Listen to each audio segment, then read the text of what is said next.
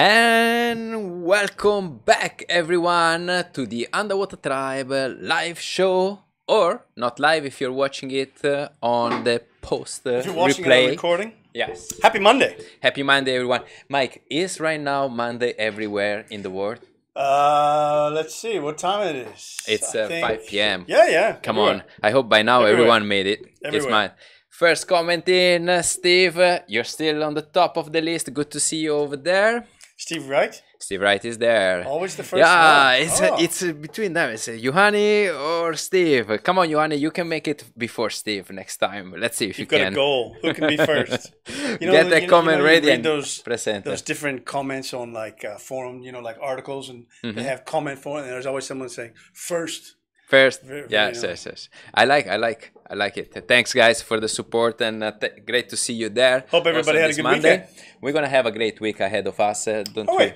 Yes, we're gonna have like many interesting interviews. We're gonna have today Helen Sampson coming up in a few minutes after we finish this our little bit of an intro between us, and then we're gonna have Caburn Lim coming in on Wednesday, and then we're gonna have Richard Pyle and Brian Green coming up on Friday. So it's gonna be a very exciting week. I'm impressed that you came up with that without even having any notes open. That you got all three just like that. It's the pressure of being live. I am Mike, impressed. I can perform under pressure. Wow. Yes, and I screwed now you I'm up blushing, man. Look Now I at that, I'm screwed you becoming all red. Like, hey guys, if you're joining us live on the show, yes, please let me know on the comments who is there, and let us know also where you are watching from. It's always interesting to see which part of the world you are watching from. And it's also interesting that the different times we get it. Obviously, we're getting different people, but different times we get. Each week we'll get a bunch of new people from somewhere else. You're like, oh, where'd that person come from? So the show is getting out there. People are seeing it from different places. So that's good to know. Good to see. So a great week Jason's coming there. up. Hello, Jason. All mostly about filmography. Like This week it's all everyone is a filmmaker underwater, and even and a couple of fish geeks at the end. and the fish geeks at the end. They also take also videos. filmmakers. Yeah. In fact, So- Brian is just finishing his film school. We got some nice video to show you in the bag, so make sure that you tune in. If you are new to the Underwater Tribe, I'm Luca. Here we go. Mike, and we are here on Facebook. We are also on a YouTube channel. We are live on YouTube also as we speak right now, and you can find this is the live show. Is our show number 38. 38. Yeah, if I'm not mistaken. So if if it's the first time you're watching, you can also, and if you like it, you can check out the other 37 show that we did before on the playlist on our YouTube channel. Make sure to subscribe and follow us on Facebook, guys. We always appreciate your support. We've got some new viewers this week now as well. We got Kate coming in from South Africa, Mike from Australia. Thank you, Mike. Yeah, thanks, Mike, for the support giving. Thank you very much. And Laura Lee from yes, Arkansas. Bit early for you. Yes, that's gonna be 5 That's o'clock what I was morning. curious to see. It's like, do we have already somebody from North America? Yeah, because it's first very one early there. in the morning. Good 5 to see you o'clock there, in the Laura. morning. Good morning. Hope you have a nice cup of coffee with you over there. And then Cape Town, 11 a.m. The All right. UK. Oh, they're Sweet. all right in the UK and South Africa. Cool. Decent civilized time of day for them. Right. There was something interesting happening on our Facebook page. There Like, was. let's have a look at that, because we just posted like Only an a few hour, hours ago. yeah, an hour, 2 hours is boom. going mad. Yes, We it didn't is. really expect to receive like such a good turnaround in such a short time. And the question was very simple: which What's one your favorite animal? is your marine favorite animal? marine animal underwater? And that sounds very simple, but it's not very simple. Well, what's because interesting is that there's hardly anybody that's actually said the same animal has not come up more than once, really. I think octopus has come up a couple of Octopus times. seems like to be a little bit of a winner. Look at that. Lenny said just octopus. We got And some Lenny's up early as well. manta rays. 5 a.m. for Lenny. We Maybe got 6 a.m. large 4 school a.m. of fish. It's always nice to swim inside the large school of Groupers from fish. Julia. Octopus, coconut octopus, manta rays, so 2 and more octopus, eagle rays, lionfish, leafy sea dragon. I like this one, very original from Madam here. Blue kneed sea spider. Put a photo of it as well. Click the on the little thing, sea spider thing. Ah, yeah. I saw this one in by Sangyan Volcano. Okay. It didn't have the red though. Yeah, it was beautiful. blue and transparent. Very nice. I don't like spiders. So this is for tiny. you. How are you when it comes to not underwater but land or even underwater? Snakes or spiders? Which would you prefer?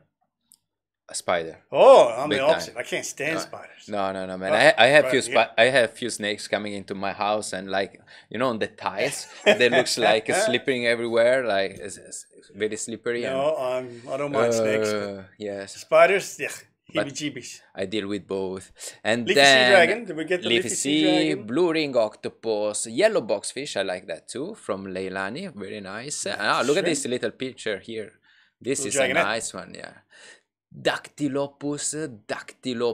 When I read this, I didn't see the picture. I just read the comment. Dactylopus. I was thinking like, now we're gonna get like a velociraptor or something like that. Sounds like a dinosaur. Yeah, that doesn't really look like much of a dinosaur. Yeah. It's a cousin of the mandarin fish. Yeah, frogfish. Frogfish. Here we go. There we go. We have two. Hey, we need to come up with a name. Don't forget about that. Yeah, well, we've asked about names and people haven't answered. Titan triggerfish, Christopher. Dolphins. You must have had some interesting. Let's see your scars, Christopher. I'm sure you must have scars. From and more coming up. More frogfish and Interesting sharks. that Yopi, our dive guide, is mentioning harlequin shrimp. Yes. If you ever actually just watch the harlequin shrimp, everybody looks at them, and most people that we're with, they're looking at them through the camera. But if you ever just stop and watch them, especially if you see them feeding, doesn't matter. Sometimes they're eating a regular starfish, or maybe they're a brittle star, or something like that, and just watch them, and they've got very cool little. They move around quite a bit. It's very cool complex marine animal. Which one is yours? Oh, that's a good question. That's very difficult. I'm surprised how people could come up, with something so quick and say, that's it. That's my favorite marine animal. I would probably say something that people here have, it's not something I've had much, unfortunately, I've not had much interaction with, unlike some of our guests this week have had, but whales. Whales. Nobody has come up with whale yet. Did anybody come up with whale? I didn't see a whale. Maybe it's not that easy to find them, They're small, they're tough to spot. I never seen a whale underwater. I've seen briefly out in the distance with a humpback, but in the water. I've never had a close-up. I think, when all this pandemic is over, we need to go to watch some whale finally. We need to go and talk with Eddie Bendito. Yeah, we do the whale watching with If you guys haven't seen Eddie. the one that Eddie did with us a few weeks back, he's got some great whale encounters. I think we need to fill some spots on the old Pendito. Yeah, I think that would be a cool trip. Diving in the morning, whale watching in the afternoon. That I like that sort of receipt. You want to know which one was mine? What is your favorite? My one was Oceanic White Tip before Brett Gilliam was on the show. And then after you heard of the story that happened during Brett Gilliam, I said, okay, maybe not the Oceanic White. But yeah, I think sharks, probably tiger shark. I think there was another shark attack in Australia the other day. Yeah, it sometimes happen. There are always mistakes, Yep. Yeah. All right, so let's on this positive note, why don't we just the shark attack? Move straight into the interview? Well, why don't we talk a little bit about Helen? Yeah, before we get into the interview, tell us who she is, Luca. Helen, she worked as assistant producer. Yep. Yes, in what's Bristol. In Bristol, yes, that's the capital. Now I'm not prepared.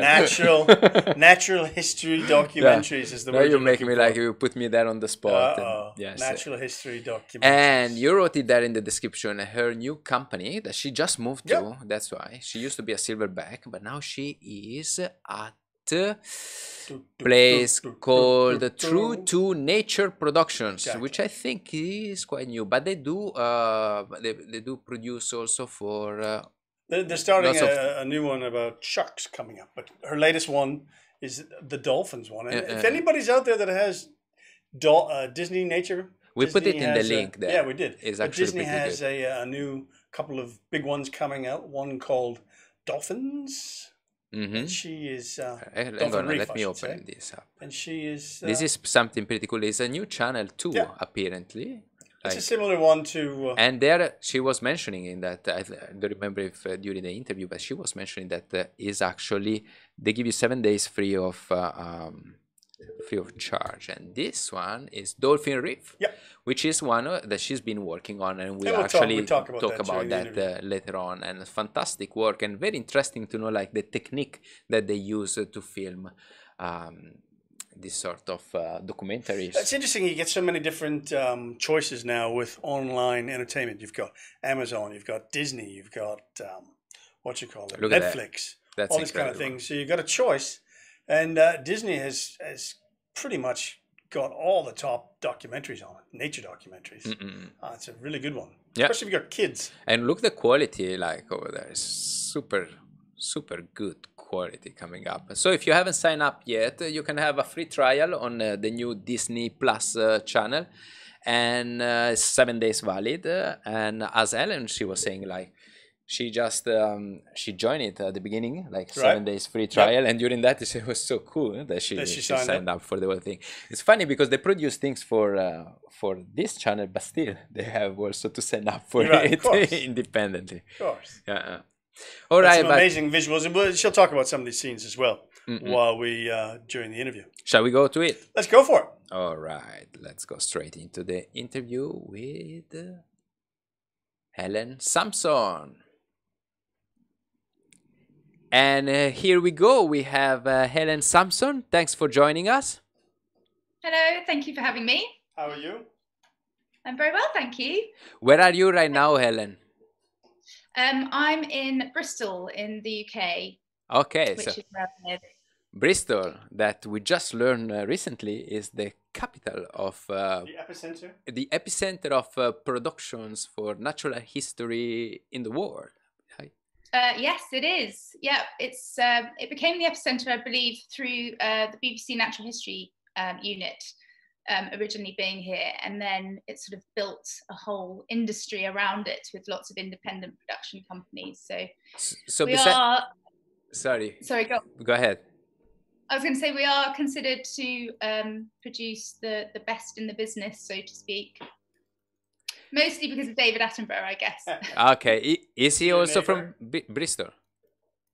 He's not from Bristol, no, he's from London. But obviously, yeah, we produce all of his documentaries. So he is a legend throughout the world. He is big time, big time. Did you get to meet him? I've met him a couple of times, yes. And he has said, "Hello, Helen," which I was very excited about. Yeah, that's all he has to say. And you go like, yes, thanks. It's a bit embarrassing though, because he's so brilliant and legendary that you then don't really know what to say in response. So you end up sort of looking like a rabbit in headlights and smiling without knowing really what to say in response. But yeah, it was nice to meet him for sure. He's supposed to be very down to earth and actually a really nice guy. No real ego. Yeah, absolutely. I think he still doesn't really see himself as a celebrity after all these years. He just sees himself as a conservationist, really. And yeah, he sort of tries to avoid that celebrity status. And he's a very, very nice man. And it's amazing. We were mentioning this also in another segment that we had previously. It's like the recent awards that he had during the awards of Blue Planet 2 and so on, like really advocating for that conservation and marine plastic pollutions and the animals that are suffering. There was incredible, like the effect that he had, by saying those words, and by being him saying those words, really touched many people, and made changes, for the better, for better. Yeah.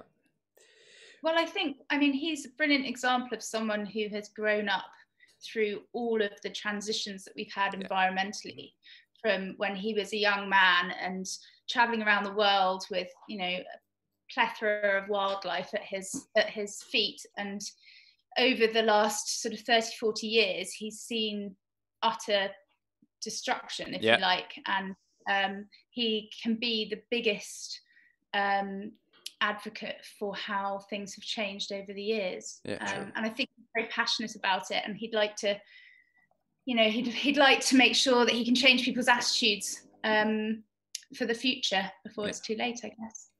Yeah, and it's incredible, right? Like we are from the same generation. You and I. I'm not talking for him. He's from different generation. Easy now, but fella. how many times, like, so we've been around the block for a while and traveling the world like this. And how many times we heard, you know, like over here used to be like this, but now it's like that. You know, like when I was in the Maldives, they used to tell me like, oh yeah, 10 years ago over here was full of sharks everywhere, and I was like, oh, it's quite cool now, but it used to be better, you know, like that. I know. I've always wanted to jump in a time machine and go back about 150, 200 years, and I wish we could do that and scuba dive in the ocean before really the oceans were touched in any way by us, and it would just be amazing. Right. For the people that don't know you yet, Helen, tell us a little bit about what you're doing now. Okay, so I work in wildlife documentary film. I've been in the industry for nearly 9 years now and worked across 2 feature films for Disney, and now I'm working on a shark series, 3-part series for Sky, which has just started in production. So okay. I specialize in underwater. I've sort of been led down that pathway, and so most of the filmmaking that I've been involved in has been to do with the oceans and underwater filming. So that's my specialization. When we first met, I think was 2008 or so, 2009 in Sulawesi, you were actually doing some terrestrial work there. You were already working in conservation. Tell us a little bit about that.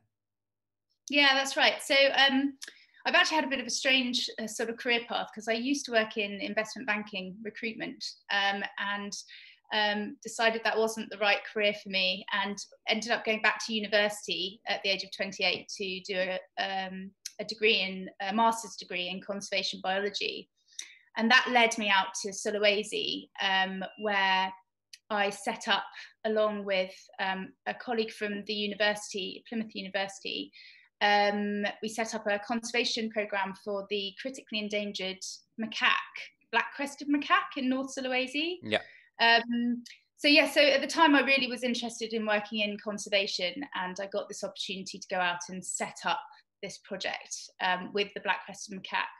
And at that stage I hadn't really done much scuba diving, so terrestrial was definitely my aim at the current time. And so I worked on that and set up, it's called Selamat Kanyaki, which in Indonesian means save the macaque. Yeah. And the project still runs today, which is great, but it's very much about trying to conserve the rainforests of Sulawesi, and particularly the black-crested macaque, but also the other wildlife that lives within it, which is very much under threat currently. Yeah. So Sulawesi being one of the biggest rainforest actually out there in the world in general, but really a threat because of burning for plantations and so on. And yeah, exactly. It's really threatened. Mostly also a lot of the bigger species have been hunted out because of traditional hunting practices. So it's very much a case of trying to educate the locals into how they can gain their sustenance from other means in order to protect these vulnerable species. That's right. Because I think the black macaques, they're endemic only to that area, correct? Yeah, that's right. So there are different species of macaque throughout Sulawesi. They've got a really interesting evolutionary pathway, actually, starting in the south and then moving up to the north. And the black-crested macaques are only endemic to the north part. Okay. And they only live in very few forests in the north. So obviously, so they are critically endangered for that reason. It's kind of their fault for living on an island in only a very small area, but we still need to protect them if we can. Definitely. And it's actually quite a scene when you are there in Manado, and for instance, you see like all these palm trees from the coastline going up, and you just see the tips, which is still of the mountains, which is still like the prime rainforest. It's quite touching. And it's actually very close to the city. It only takes you 20 minutes, I guess, to drive from downtown to Manado. Yeah. Well, maybe more than that. But from main Manado or Bitung, and you're in the Tankoko National Park. So it's very, very close to civilization. So no wonder they're endangered. Yeah, exactly. And I think the other thing is obviously with growing human populations, the forests are losing their corridors between each and being surrounded independently by lots of growing communities. And, you know, it's not the locals' fault, it's just economic growth of the human population, and that blocks off the ability for them also to move into different areas. Choices of governments most of the time to decide to develop using their primary resources of the land and so on. Unfortunately, yes. You know, I think governments have a lot to answer for across the world for the destruction of the environment, which they take as secondary to their economic growth, unfortunately. Yeah. That's unfortunate, yeah. You know, like now that we're living this sort of situation with the virus and so on, and we don't want to go there too much about it, but everybody say like, yeah, you can be an expert on Facebook like that, but you have to listen to the real experts. Yeah, but you know what? Real experts have been doing this that we just talk about now, you know, like they've been exploiting environments for economical gain, you know, like, and so why can I really trust, you know, too much? Yeah. It's very, it's very contradictory, but you know, the one, I mean, I know we don't want to go into this too much, but the one thing that initially, when this COVID-19 lockdown happened worldwide, I was very excited by the prospect of the oceans having a break from human beings. And then I started to learn and speak to some scientists in the Galapagos, for example, who are saying that actually it's the worst thing that could have happened, because it's allowing illegal fishermen to go into protected areas and start to hunt out or fish out the sharks, especially, but other species from these areas where they would otherwise have some form of policing. And that really upset me, because I thought that the oceans would kind of bounce back over this year and it would be amazing. Same. But we thought exactly the same. The narrative out there was this one too, you know. We start to see these posts going viral. Oh, the ocean is taking, the environment is taking a break. We start to see the Himalaya chain from Kathmandu, you know. We never seen that before, you know. Like, I was like, yes, we need this. And then the bad people are out there. Exactly. And all the sharks have been fished out. And then I said, okay. And I'm making a series on sharks, and we're hoping to start filming later in the year, and they've all gone. I don't know what we're going to do. And it doesn't take long to make a huge damage, you know, like it just takes few bombs to destroy like an entire reef, you know, and so a day of bombing can destroy an entire reef system of an island, you know, like. That's crazy. That's crazy. Talking about so the migration from the land to more to the ocean. You were already a diver when we met in Sulawesi, but then also you decided to, was maybe also like a chance for you to have a little bit of a break, right? Go diving when you were running this project. Exactly. So whilst I was working on Selamat Kanyaki, there were very few expats out there actually, and obviously Luca, you were one of them, and a couple of others who ran the Eco Divers resort, Kerry and Jim, who sort of took me under their wing, and and with them each weekend I started to dive, scuba dive, which I hadn't done for many years. I'd done my open water when I was 18 in Australia during my gap year, and then it was another sort of 10 years after that before I got in the water in Sulawesi. And so with Kerry and Jim, Yanni, thank you to them, I started to dive the Lembe Strait mostly every weekend, which I'm sure most people are aware of, being one of the best critter sites in the world. And actually, initially, I thought it was a bit weird because I was just diving in mud and I wasn't really, I wanted to What's really going on beautiful here? what is this? I don't understand. And then got my eye in after a while, and then got completely hooked on it.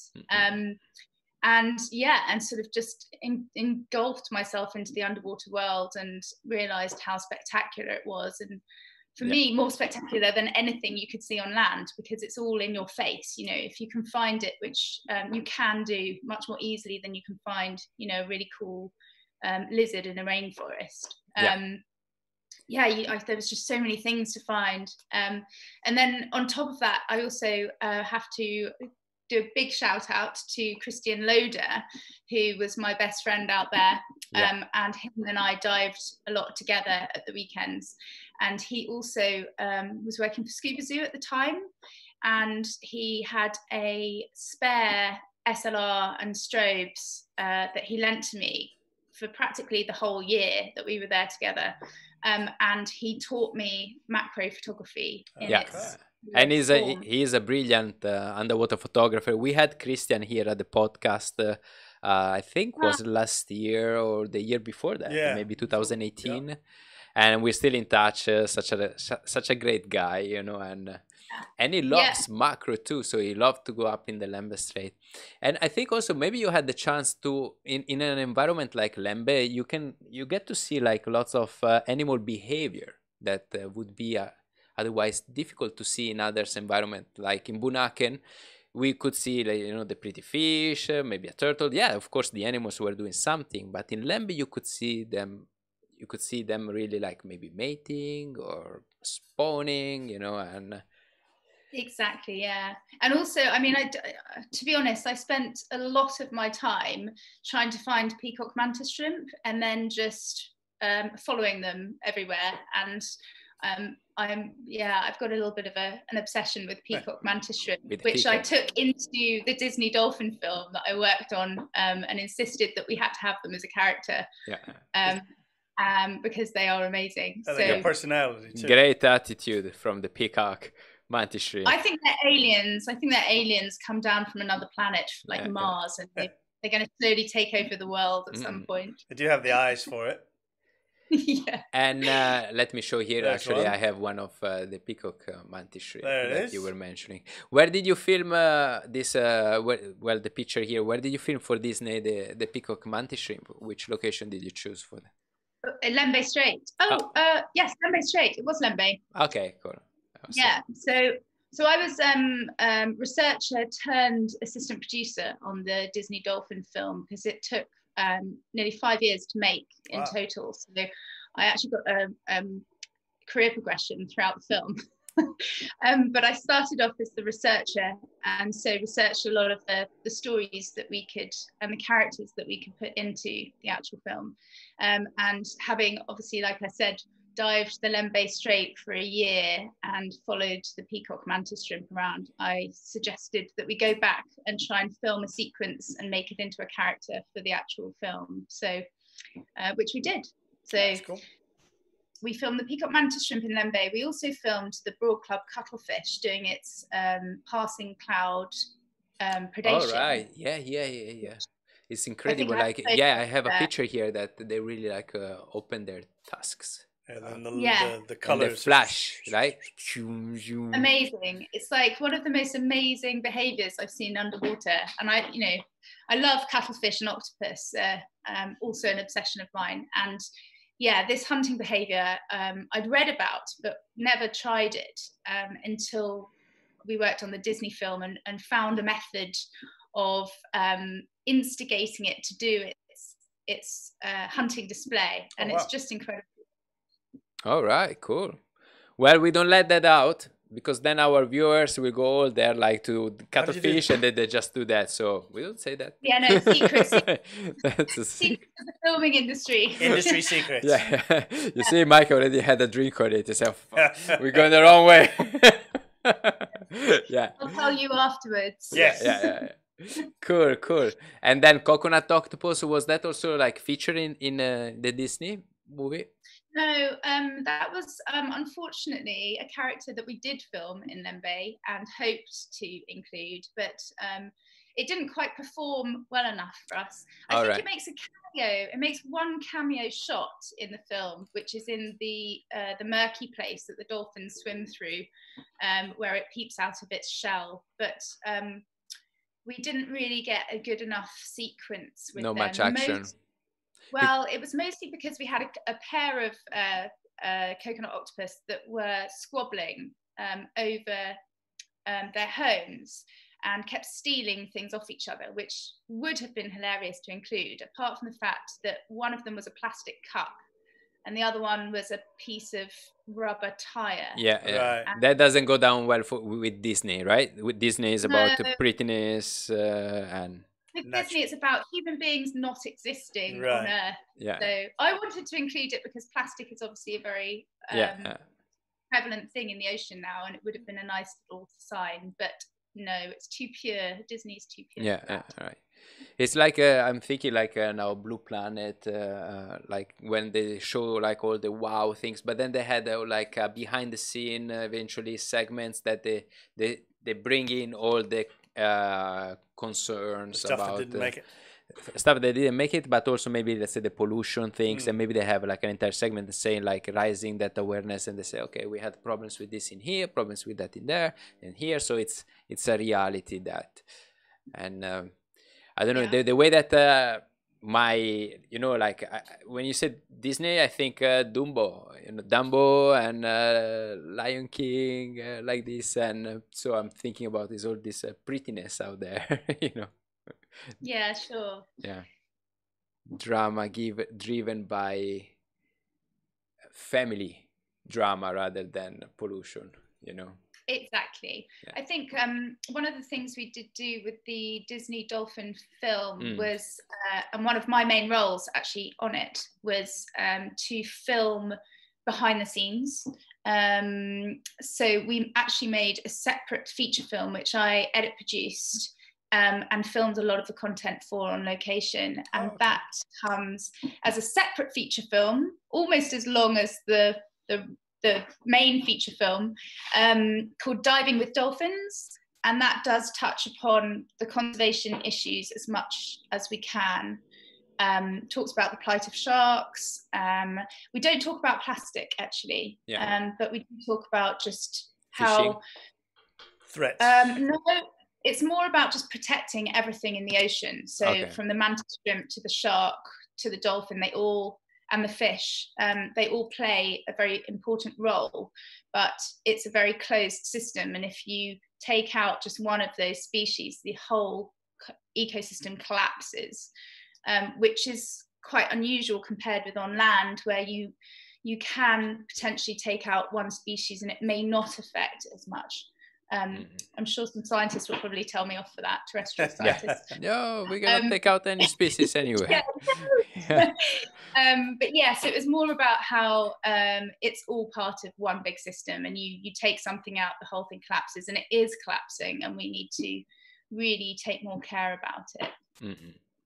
And then this feature film, Elephant and Dolphin Reef, has been recently launched, wasn't it? Like on April, beginning of April? Yeah, that's right. Yes, it was launched. I can't remember the exact date. It was launched about 2 or 3 weeks ago, possibly 3 weeks ago. Disney Plus have launched their new online channel, which is to rival Netflix, if I'm allowed to say that. And they're actually offering a 7-day trial, so there's no excuse not to go and see the dolphin film, if I'm honest. Yeah, okay. So we're gonna link it in the description here. Yes. Go. It's free for now. Okay, great. Go. It's free for now. And actually, I signed up for the free trial and actually decided to keep it because it's got all of my best and favorite Disney films and Pixar films on there. So, which one is your favorite? Do you know Finding Nemo? I love Finding Nemo. I knew it. Cliché though. for an underwater camera woman. Well, sorry. Exactly. Well, I had to say that, didn't I? But I do also like Finding Dory, and I was a little bit kind of reserved about them doing a sequel. because I normally hate sequels, right. because I just think originals should stay as originals when they're really good. But Finding Dory, I thought, was as brilliant as Finding Nemo. So. I haven't seen it. I haven't seen it either, but now that you tell me that, actually, I have it here. I Yeah, have one of these little boxes with everything.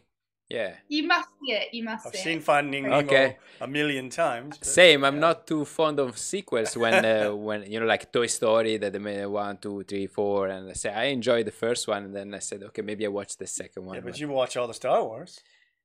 That's true. Exactly. That's true. But still, the one that I enjoy the most is the first one. Yeah. But what I like about Finding Dory is they just take it to the next level with regards to conservation that's good. messages involved with aquariums, actually, and captivity of cetaceans. And they've got a very cool octopus in it as well. Okay. And that's all I'll say. So how long did it take for the dolphin film? Actually, how long is the film, the feature film? I think it's about maybe 78 to 80 minutes. Okay. And how long? Yeah. How long was the actual filming process from start to end to finish such a long film? So we obviously have we had about a year's pre-production, which is when we do all of the research behind the locations and the characters we're going to film and set it all up. And then we filmed for 2 years, traveling to multiple locations to achieve what we could to make it visually spectacular. And then it was, I would say, a year, just over a year in the edit and the post-production phase, which is when we put all the music on and the narration and obviously edit the whole thing together. Right. So it's a big old beast. Sure is. Yeah, and we actually finished the film over a year and a half ago. But the Disney nature films used to be released in cinema, but now that everyone is sort of more interested in watching online content from their living rooms, they decided to hold back the release of the film until they released the Disney Plus channel. So it's nice to actually see it finally on people's screens, because it was quite a long time ago we finished it. So. Yeah, who knows where it will go, cinema, you know, like now, especially during this crisis, and we still don't do gathering and things. And I'm thinking like also, let's say, some major Hollywood production that they should be released this year. Yeah, so they might put them on are they going Netflix to release them well? or not? Yeah, or Netflix or whatever. Like this. Maybe this actually is the way to go, huh? Yeah. Yeah, I'm actually showing the trailer here of, and it looks amazing. Like that sequence with the dolphins in front of the humpback. Where was that shot? So so that was shot in Socorro. Socorro, wow. Yeah, which is one of the places we actually contracted someone to film it for us. So we didn't do a shoot to Socorro. But we did also witness it, and we had some other shots which weren't quite as good as that one in Hawaii, which is where we filmed our humpback whales. Mm-hmm. It's very interesting, this behavior that the dolphin use. We have pictures already. We had like 2 years in a row that a whale shark appears here in Nusa Penida, and he has a family of dolphins in the front of the whale shark. Remember that? Yep. Yeah. Also, when we had a great white shark here appearing last season. Did you? Yeah. What, off Bali? Yeah. That was incredible. I mean, a big, great white shark, like Australian size. Did you get in the water with it? We weren't there, but a lot of people saw it, like on their open water dives. It showed up in the most busy dive site where it could show. It showed up, like in Crystal Bay, where we see the mola mola.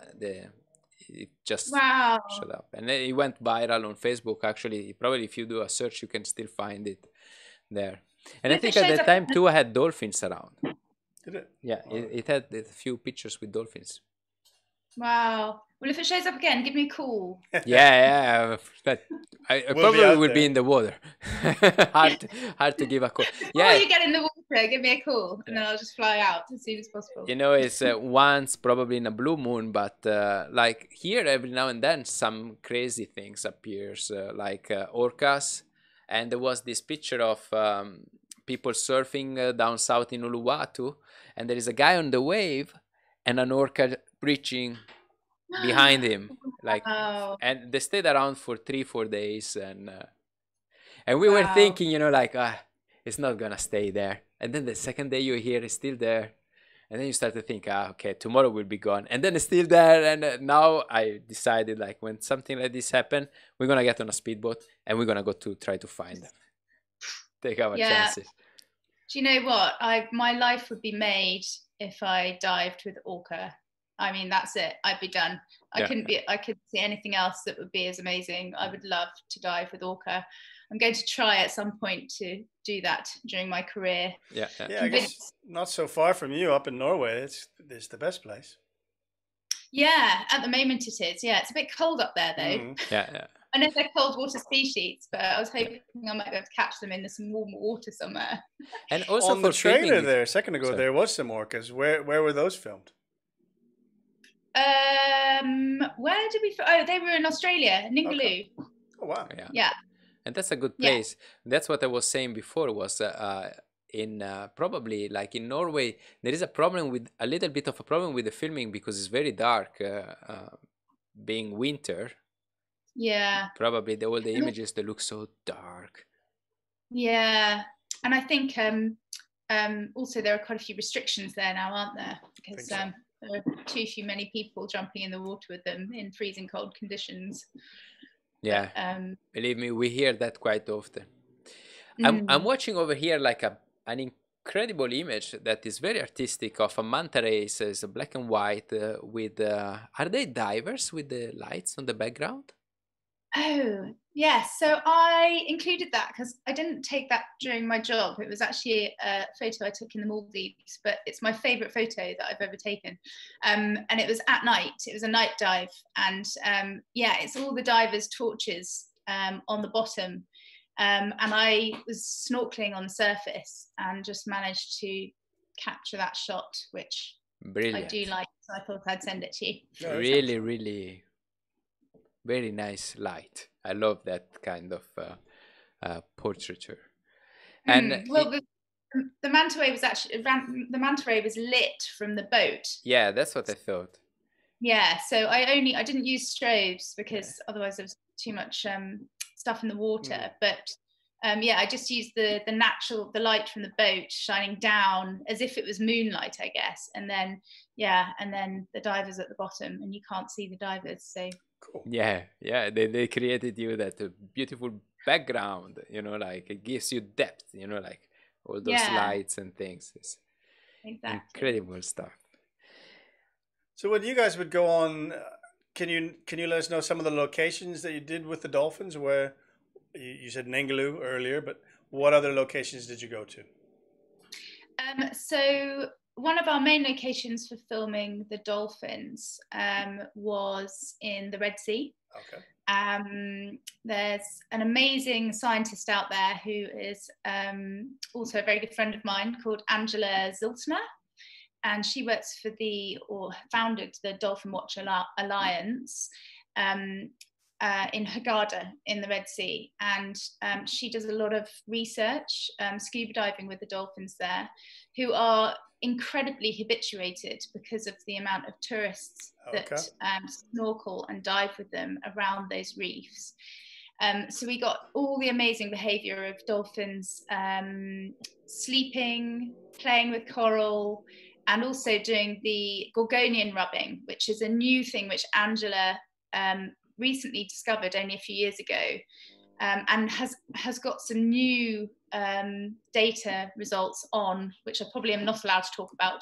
But the idea is that these dolphins swim through Gorgonian corals. And if you touch a Gorgonian coral, which you shouldn't do very often, but if you do, just run your hand through it just quickly, just to understand it, they're very, very soft. And dolphins seem to queue up and swim through these corals and covering their whole bodies as they do it. And they seem to be quite courteous with each other whilst they do it. And it's believed, and Angela is trying to prove, that the Gorgonians have antibacterial properties. Oh, And okay. so the dolphins Yeah, so the dolphins are consciously, potentially, swimming through these gorgonians and need these gorgonians as a method of medicinal purposes or for antibacterial purposes to keep their skin free from infection. Very exciting. The only problem with it is that you can never really prove whether the dolphin understands the antibacterial properties unless we can talk dolphin. A few scientists are trying to talk dolphin, but I don't think they've managed it yet. No. Click, click, click.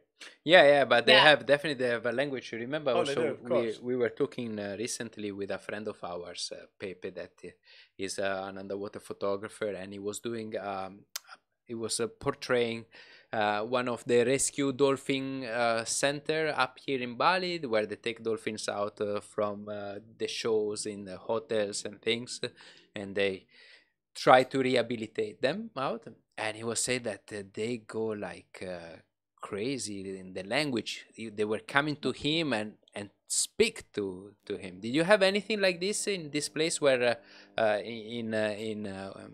in Red Sea, where they are so used to people? Do they come to talk to you? 100%. Yeah, they're amazing, and I was very privileged to have that kind of access for so long with them as well. But because we often got the dolphins on the reef without tourists there, obviously, so it was just myself, Angela, and the cameraman Roger Horrocks in the water with the pod. And they would stay with us sometimes for over an hour, and they swim up to you and they squeak and they whistle. And there's a few of them that they recognize Angela and they feel very comfortable with her in the water, which is why they stay around. But they could tell that Roger was a male, even though we were all wearing wetsuits, obviously, because they have this X-ray vision, so they could see certain things about him, which me and Angela didn't have. All right. Yeah, they're super good. But Roger seems pretty gifted then. Hope you're listening, Roger. Oh, don't give him a big head. Don't give him a big head. And sometimes one of them would come and swim literally right next to me, and we'd look at each other eye to eye, and they'd blow like little bubbles and squeak and go sort of boop, boop, boop, boop, and then swim around you and come back and then come face to face with you and open their mouths and just kind of squeak and whistle. And I'm for sure they're trying to communicate with you in some way. Yeah. Earlier on, I was showing a picture of you with a camera in Bunaken, and you were by a turtle. And actually, in Bunaken Marine Park, I've seen already a few times when I was working there, a turtle going on top of sea fan and start to rub themselves and do that back and forth. I don't know if it's the same reason or if it was just. You would think like the shell of a turtle, I mean, it doesn't really feel like to be scratched by just a sea fin like that. So maybe they were picking up something like you just said now. Well, 100%. I think, the coral reefs support most of ocean life, and just like a rainforest does with all of the animals and insects and everything else that lives within a forest, the coral reef provides a huge amount for all of the creatures that rely on it. And it makes total sense for the corals to provide for them medicinally, just like I know capuchins, I think, use certain plants to rub on themselves for mosquito repellent and other things. So yeah, there's so much that we don't understand about how important coral reefs are to the ocean environment. And unfortunately, if we destroy them, we're going to take out everything that goes with it. So yeah, I'm sure. And by destroying them, we talk about that, like it sounds like maybe it's a direct destruction activity underwater, but it's not really like that. It's something that is happening because of global warming and so on. It's something beyond somehow also our direct control. Is the whole world needs to get together and stop gas emissions and things, not stop but reduce drastically that in order to save it. Like, how is the status of Red Sea? I used to work there back in 2003 or so. By seeing the pictures around here, the coral reef still looks like in a pretty good shape. How did you find that? Where was that? Sorry. The Red Sea. How is the coral?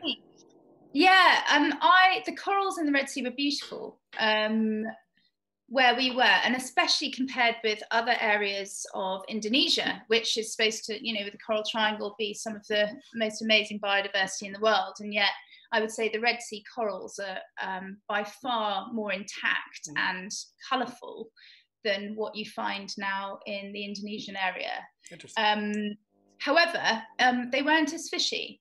So there wasn't that sort of huge diversity of fish. So you often had beautiful, beautiful, colourful corals, but only a few species of fish, and not those sort of big shoals of colourful fish that you get in Indonesia. So, but yeah, I mean, in general, it's quite well preserved. I think across the world, again, and scuba divers, us included, have to be very aware that we are going underwater to look at the beauty of the underwater world, and yet we're probably one of the main culprits for destroying it firsthand with our the direct damage. Fins.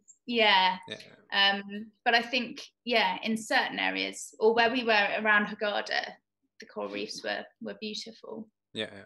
Also in Red Sea, even if there is some mass tourism of diving, they are very, very good in giving the informations out to the divers. Be careful, don't do that, don't stand on the coral. If somebody sits on the coral, they go there very angry to say, no, don't do that. At least it used to be like that when I was there. I've done a lot of fin yanking in my time. Haven't we all? So that's allowed over there. Over here is a bit different, like there is not that mentality, unfortunately. So sometimes you have some maybe guides that just let do anything to their beginner divers and just crawl on a reef. Not often, but occasionally you have that situation that I've never seen, for instance, in Red Sea before. Yeah, absolutely. Here I see some equipment that probably you use during the film production. Of course, we see like a cinema camera over here, but also some interesting camera in a pole. What sort of rig is that? So we used a couple of rigs actually for what we call pole cam, which is a way of putting a very high spec camera into an underwater housing attached to a pole that you hang off a boat and travel at a fairly decent speed of 3 to 4 knots in order to try and capture fast moving underwater whales and dolphins without disturbing them in the water. So we made those out of various metal materials and rigs. They took quite a long time to make, but we used one of them specifically for trying to film or succeeding in filming the competitive pods of humpback whales in Hawaii. Oh, wow. Which was amazing because obviously I don't know how many people know that humpback whales males gather together in huge numbers, sometimes up to sort of 30 individuals or more, and have these kind of racing battles that no one really quite understands the purpose of, but it must be something to do with courtship and mating, and often there's a female at the front. So you have the female sort of swimming at the front, and then you have lots of males chasing her, but also kind of battering ramming each other out the way and trying to push each other under to try and get to the front, which is believed to be what's happening. It might be the one at the back's winning, you don't know, but he's the marathon guy. The one at the front is, so to film these humpback whales that they're traveling at speed when they're chasing each other in this way, you can't put a diver in the water with them in that and follow them in that capacity. Right. So we made this very it's very strong rig to hang off the side of the boat, where we could basically drive perpendicular to the action, but get pretty close, and we had permits to do so. Right. You're not supposed to, otherwise you wouldn't be allowed. And using this pole cam underwater alongside the whales, we could actually see them and what they were doing underwater, pushing each other down, ramming each other, blowing huge bubbles of aggression. Amazing. Yeah. So in which film is this one? Because I want to go to watch that with. That's in the Disney Dolphin film, Dolphin Reef. Definitely. Yeah. 7 days. And and it's also in the Diving with Dolphins behind the scenes film, where you can actually see us rigging it and using it. Did you guys have to bring your own boat, or were you able to rig it to the boat that whatever outfit you were using in Hawaii, you were able to just rig it to their boat? Yeah, exactly. We rigged it to their boat. It was a brilliant guy called Tad Lucky, who has the Lucky Strike, which is his boat, which he often used for deep sea fishing, I believe. But we managed to convince him to let us drill a lot of holes in his boat to attach this rig. Awesome guy. So, yeah. And it must be, pretty tough and solid, because if you go with this camera, which is quite long, and you put it sideways, there is so much water resistance into it that it might just rip the whole thing apart, Exactly. Yeah. Did it happen?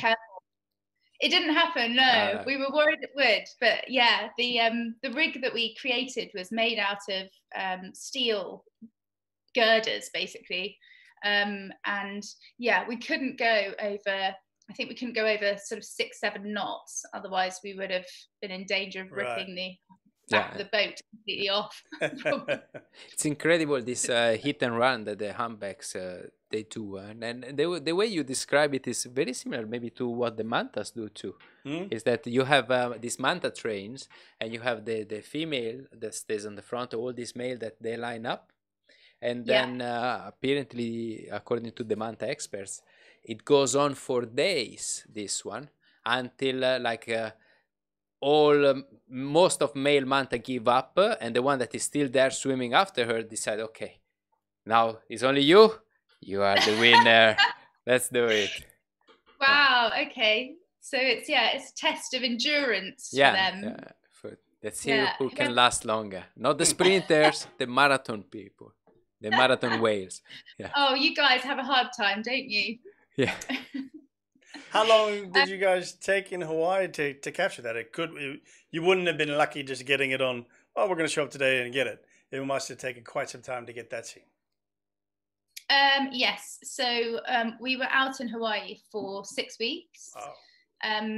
But in that time, we did film a lot of the humpback whales in various capacities. So we filmed the mother and calf, which is the opening of our character Fluke in the film, which is a baby humpback whale.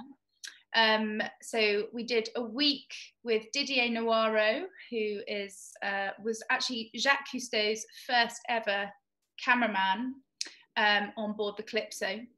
And Didier was our humpback whale filmer of cameraman for the mother and calf.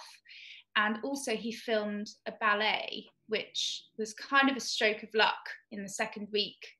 We were trying to film just a singing male, just hovering in the water and booming out their song. And as Didier swam down to meet it, 2 other whales actually just appeared out of nowhere, and they did this amazing ballet, which no one understands either why they do this, but they dance together and twist around each other, and really beautiful. So we filmed that, which was just a Brucey bonus, and then we spent the good part of 4 weeks trying to capture the competitive pods, both from an aerial perspective with a helicopter, but also obviously from the boat, both from the surface and underwater. So it was a big old process. Incredible is that, so we heard about this competitive humpback things happening, and we heard it from Tonga, and probably you heard that from Tonga too, right? But Tonga is quite busy at the same moment, and then you figured out that in Hawaii is happening the same thing, right? Yeah, so we looked at Tonga, and actually at the time, Hawaii had greater populations of humpbacks within a smaller area. And obviously in Tonga, there's a lot more tourism where people are allowed to jump in the water with the humpbacks. Whereas in Hawaii, it's a bit more regulated. Tourism boats are they have to be more than 100 meters away, I think, from the whales, and only see them from the surface rather than jump in the water with them. So we decided Hawaii was a better shout. But they're very similar with regards to humpback whale behavior. Right. That's just a question of getting permits in Hawaii, because I'm sure it's a lot more strict with what you can do. Absolutely. And I think one of the privileges we have as filmmakers is that we often join forces with local scientists, and we utilize their research permits. Okay. And it's a sort of collaboration, really, because what we can film, for example, with our pole cam underwater, is a new perspective that a lot of scientists obviously don't have the money to be able to rig those sorts of contraptions. So we can then give them the footage that we film, and they can then dissect it from a behavior perspective. Gotcha. And actually try and understand what's happening. So they give us a filming permit through their research, and we give them our footage. And it goes very well together, like you mentioned that also, because the scientists have no interest in, let's say, broadcasting that sort of footage. It's more like for their research that stay within their network, you know. It's not brought out really to the public until there is a paper, right? Exactly, yeah. Incredible. It's an incredible story. So like basically from a bank, you were working in a bank, and then you decided, that's it, I'm gonna go in the nature. You end up doing the project with the monkey in the forest, and then get into diving more and more, and then decided to switch to marine life, becoming a filmmaker, and there you are. Working for Disney. Working for Disney.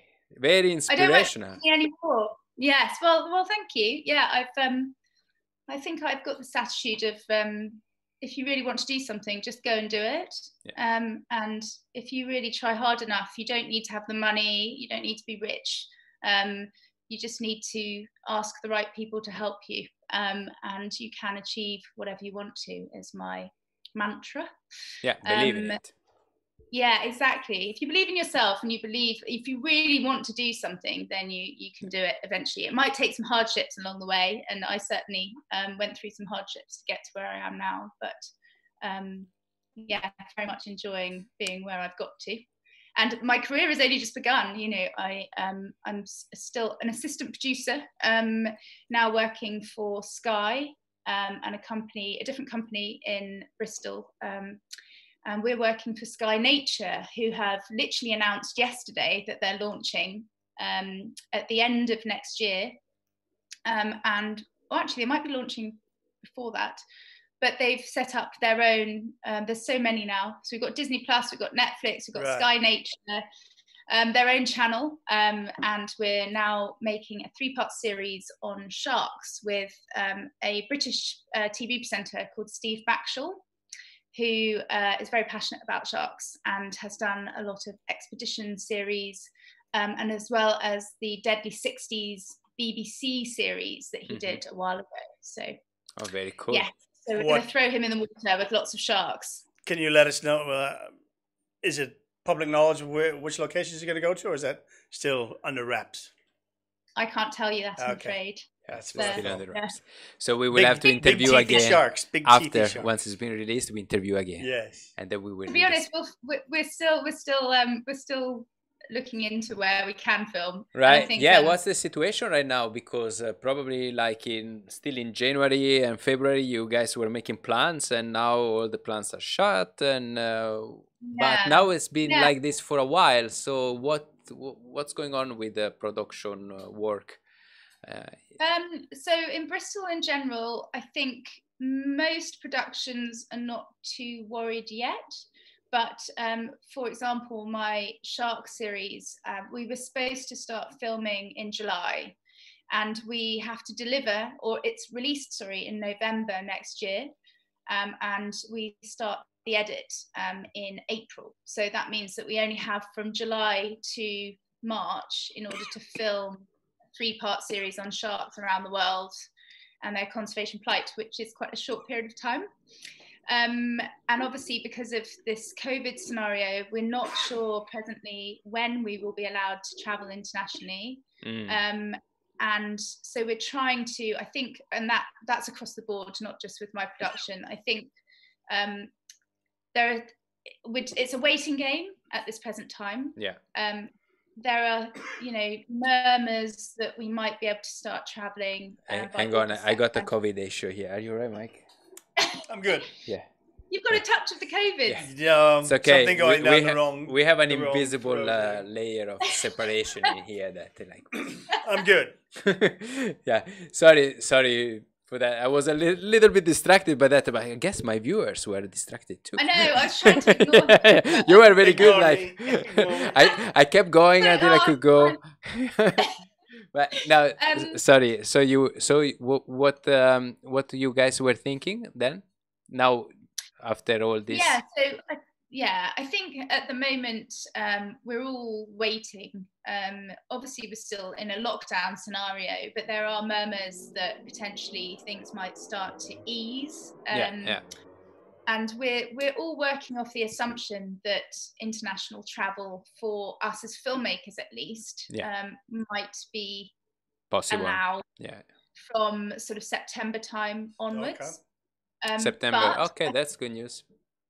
Well, it's good news. I think it's fairly optimistic, but I think at the moment we have to be optimistic. Otherwise, we wouldn't know what to do with ourselves. Yeah, absolutely. That's the same thing that we do over here, But also, everybody's running out of Netflix series and all these things to watch. So you guys have to get on and produce more if these things goes on, like. Exactly, yeah. So I think there's pressure from the commissioners that they still want their productions as much as possible being released when they were supposed to be. But obviously our filming windows personally are reducing, which is slightly concerning. One of the things we're all looking into at the moment is that we would contract local camera crews to go and film natural history content for us, if it's a case that that's what we need to do. It's a bit trickier because we're a presenter-led series and we need our presenters to be on location. So we do have natural history content with sharks, but mostly it's going to be presenter-led and contributor scientist-led. So it's tricky for us. But at the moment, we're all holding tight and hoping that perhaps this will blow over quicker than that's what we can do.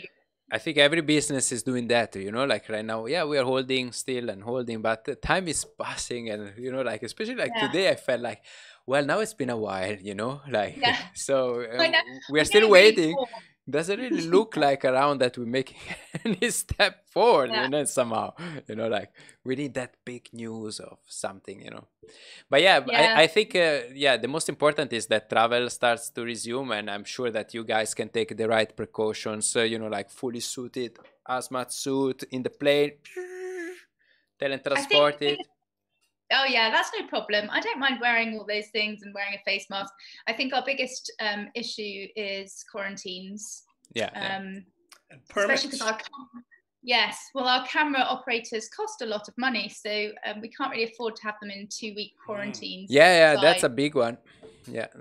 That's 14 days of unless they let you do that on a boat, because actually here there are already, let's say, some rumors that they say that, for instance, let's say yachts coming over here, the person entering then is on the boat and can do the quarantine on the boat. So if you have your private boat, maybe that would be, let's say, a solution that you just need to be there, not in touch with anybody else, Yeah, exactly. But the other thing would be, I guess, with governments going into foreign countries and things, getting filming permits and things like that takes time. And if governments are also, bureaucrats are shut down, then that makes that even longer as well. Yeah, absolutely. Yeah, for example, we're trying to organise permits for, I can't say the exact location. Right. Some country. One permit. Some isolated island somewhere,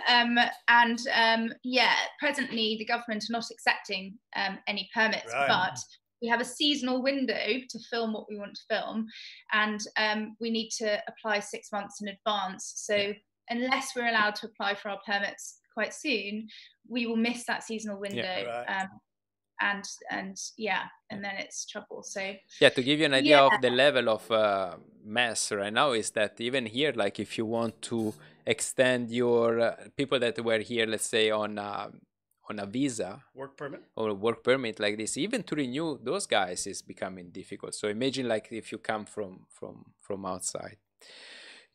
So but changing world, we need to keep to push for that, and as a private sector, and then the government, I think, will start to react. Maybe people in the States right now are taking this wrongly, because some big things is happening with protests and things. I'm not saying that, but I'm saying, let's say, professional work entity that can travel safely and keep distances and permits and things. I think it's possible to do those sort of things. Yeah, absolutely. And I think, I think we have to accept that this probably isn't going to just go away, and we're not going to go back to normal. So we do just have to come up with solutions long term that will allow us all to carry on as much as we can with our careers and our normal life. Right. We need to adapt to it. We need to adapt.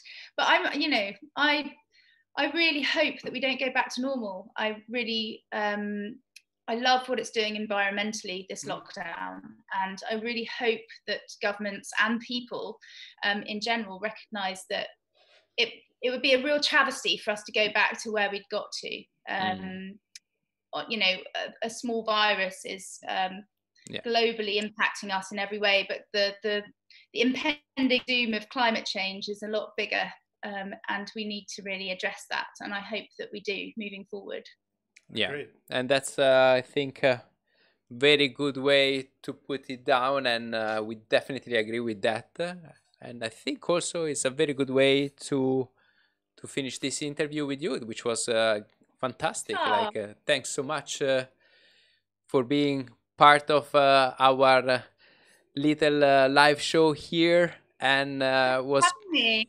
Thank you for coming up. Yeah, it was great. Really inspiring, and definitely we're gonna put all links, also your Instagram page, and the links about the Disney movie and how to sign up in there, and anything that you're gonna send me over, I would be happy to put it out there in the description for our viewers to go and click all over the place. Great, all right. Thank you so much. Thanks, Helen. Great to see you again. Bye-bye. And you. Bye-bye. Bye. Hang on. And that was Helen. Bye. Thank you very much. Very interesting look into the life and times behind a production. Yes. Proper production. Yes, very interesting insights, and also some amazing photography. Did you see the manta photo that she brought up, in black and white? I really loved it. It's incredible. We go back some time, and then that she was taking care of this NGO, set up this NGO in Manado, taking care of the macaque, the black-crested macaque. That if you haven't been watching, actually Tankoko National Park is a great place. So if you visit Sulawesi, North Sulawesi, Manado, Lembe, it's a great place to go and visit. We've been there for 3 nights, something like that. And as we said during the interview, we placed Helen links in the description of this show, which the show itself will be very soon available permanently. It's already on our wall. Yes, now we're still live, but as soon as we stop, guys, don't worry, you can always track it back. It's gonna be on our Facebook page. Yes. And it'll be on YouTube tomorrow. What I'm looking forward to, have you checked out the Dolphin Reef one yet? I did not yet? Since then, but I'm gonna watch it because I'm gonna watch it I want to see that hit and run from the humpback that we were talking about. 7-day free sign up. Yeah. So I think you still have to put in your credit card, but you can cancel before the 7 days are up, then you don't get charged. But even someone was watching earlier and mentioned they subscribe to it, and it's really good, lots of good stuff on there. So if you don't already have 14 different subscriptions, it's a good one to do. I think it'll have a good variety on it for sure. Yes. And then we also had a little bit of insight into the COVID situation here. Like at the end, we need to adapt to it rather than think. Yes, it's gonna alive. just Don't worry, disappear. I'm still alive. Yeah, and Mike is alive. Actually, maybe that's what brought us into the conversation, was your coughing. I am still alive here from the side. Not a problem. Still there. So, Mike, that brings us to the end also of today's show. Another show. Of show number 38. In a Monday. And as I said, it will be also available for replay very, very soon. So if you just joined us a few minutes ago, you will be able to watch this from the beginning in a short moment. Guys, if you're not following us on Facebook yet, please hit the follow. Please like and share this show and leave a comment when you watch it. It's always good and help us actually to spread the love for the ocean. Spread the show out there. With more people out there. Yep. Yeah. And don't forget, we are also on YouTube. We have also different content on YouTube than what we show you on Facebook. So make sure also to subscribe. And our Instagram as well. We put daily stuff out on Instagram. Are we on Twitter too? We are. We are on Twitter too. Twitter's more news stuff for us. We do Twittish. You know, if you look at our Instagram, we got lots of videos and photos out there every day. Yeah. And we're looking for any Bali updates about what's the situation going on here. So here in Bali? Yeah. Are we going back in the water soon? Who knows?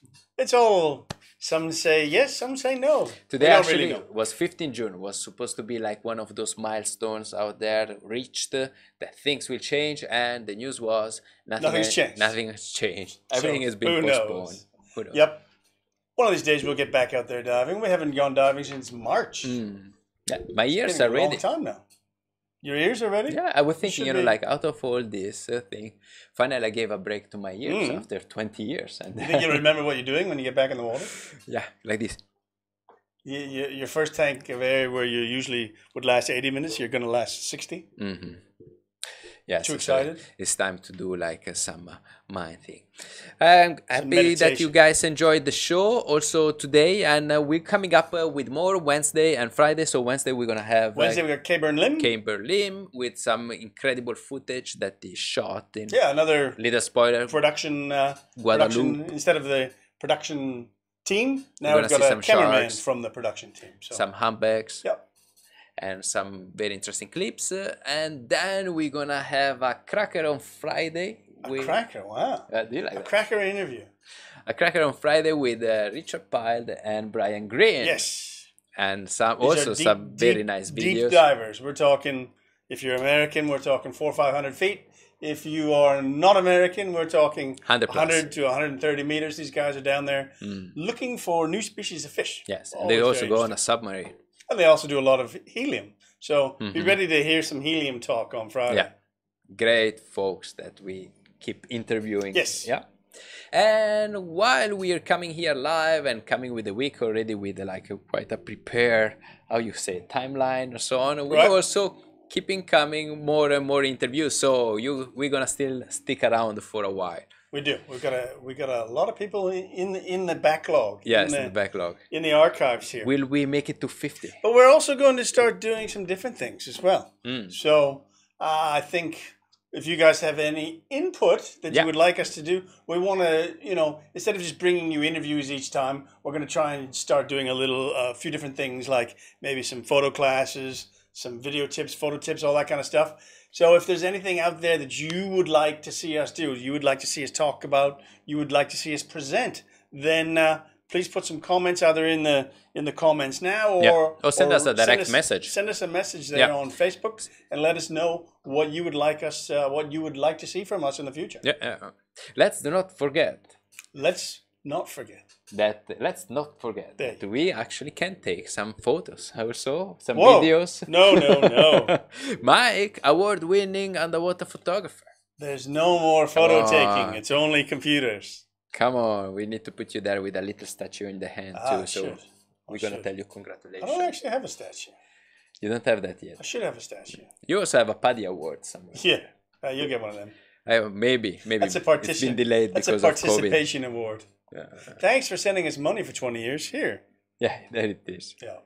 Well, talking about money, guys, if you would like to support the Underwater Tribe here in Bali, we place few links in the description. Is where you read about the coffee sections over there, and you can click those links, and it's very easy with a credit card, Visa or MasterCard. You can send like a small donation to us to support not only Mike and Luca over here, but all our dive guides and drivers and team behind us. Team behind the scenes. We are then in standby to welcome all of you back soon here in Bali. Exactly. Okay, or soon. in Indonesia. Soon. Somewhere. All over Indonesia. Yeah. It was great to see another very nice crowd also during this live show, guys. Thanks for popping into the comments, asking questions and comments and all that stuff. Always great to, it's our actual social period every 2 days. Yeah, it is. We don't talk to people other than this. And then once again, thanks to Helen Sampson for making this show with us. Was great to have you here, and the interview was very, very nice. All right, guys, that's it for today, and we're gonna see you on Wednesday. See you on Wednesday. Bye bye.